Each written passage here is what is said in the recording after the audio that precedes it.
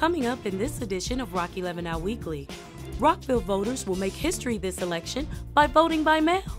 We have the information you need to know. Plus, RCPD provides some safety tips for buyers and sellers looking to complete an online purchase. And one neighborhood is empowered to make a difference thanks to a city grant. We'll tell you about it. More news, more often, right now. This is Rock 11 Now Weekly, so let's get into it. Rockville voters will make history this November by voting by mail for the next mayor and council. And we want to make sure you stay informed about the process of voting and even becoming a candidate. Head to rockvillemd.gov/election to check your address to make sure you live within Rockville city limits. Update your information and register to vote. You can also register to vote in person at Rockville City Hall on Maryland Avenue, a public library, or at a U.S. Post Office or a Maryland Motor Vehicle Administration's office. You can even register by phone at 240-777-VOTE or 240-777-8500. You may also want to know how secure is vote by mail. Rest assured that every step in the ballot process is protected, starting with the ballot being sent in a secured envelope. And once you cast your ballot, it is stored in a secured ballot box. And if you're wondering how you can become a candidate in this year's elections, applications are being accepted right now at rockvillemd.gov/election. The deadline to file is Thursday, September 5th. Rockville is the first city in Maryland to use voting by mail as its main method of voting. Rockville's election is on Tuesday, November 5th.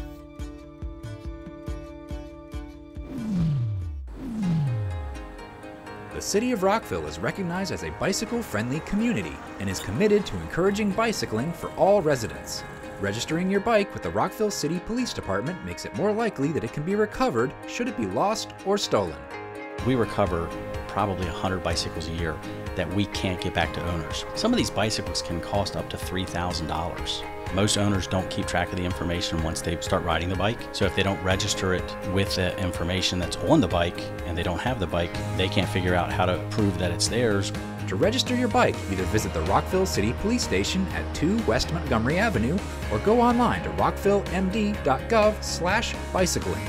Provide the serial number, the make and model, any unique features or markings, and even upload photos of your bike.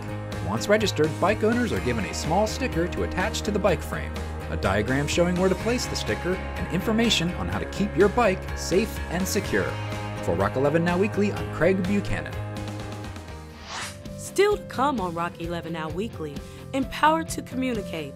One neighborhood uses the Community Empowerment Grant to keep its residents informed. We'll tell you how, right after this.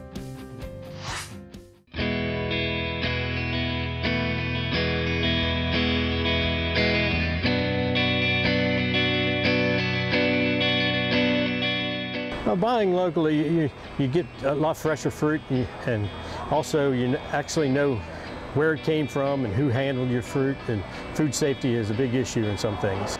And we just enjoy doing what we're doing, getting up, and you actually see what you've done, and you're serving the public with good fresh fruit.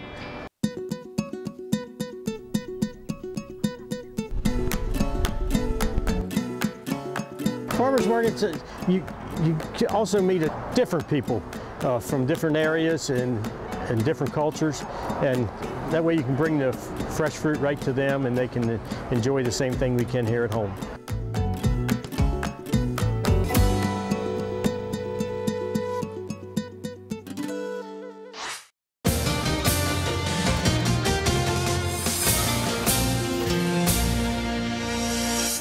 Hello, I'm Major England of the Rockville City Police Department. The Rockville City Police Department wants to prevent you from becoming a victim of a theft. When buying or selling items online, here are a few important tips to keep you safe when completing your transactions in person.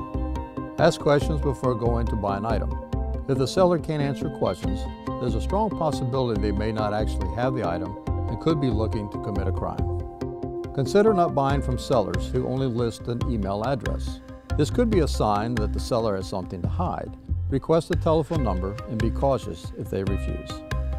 Remember, if you need to report suspicious activity, please call the Rockville City Police Department at 240-314-8900.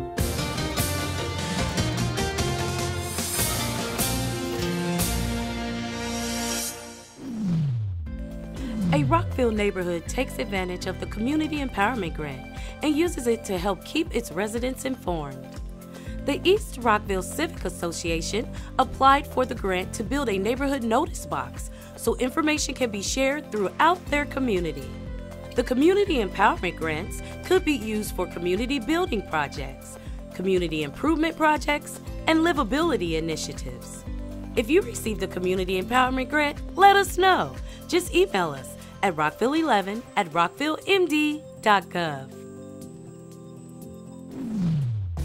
That's going to do it for this edition of Rock 11 Now Weekly. Remember, you can check out the latest happenings on our online newsletter at rockvillereports.com and join in on the conversation and check out our posts by signing up for Nextdoor at nextdoor.com. And keep up with Rockville 11 by subscribing to our City of Rockville YouTube channel. And you can follow us on Twitter at Rockville11, on Instagram at city_of_Rockville, and like us on Facebook. For the entire Rockville 11 team, I'm Kathy Dantzler. Until next week, Rockville.